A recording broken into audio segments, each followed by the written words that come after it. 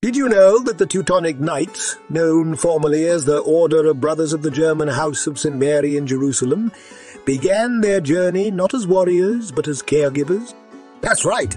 Their roots trace back to the Third Crusade, when German crusaders from Lübeck and Bremen set up a field hospital in the city of Acre, in present-day Israel.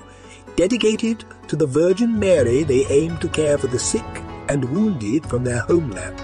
But as time progressed, they transformed into a formidable military order, defending Christendom against various foes. What's more, their distinctive white mantle, adorned with a black cross, became an iconic symbol on the battlefield. Picture a sea of these white mantles charging into battle, an image as captivating as it was fearsome.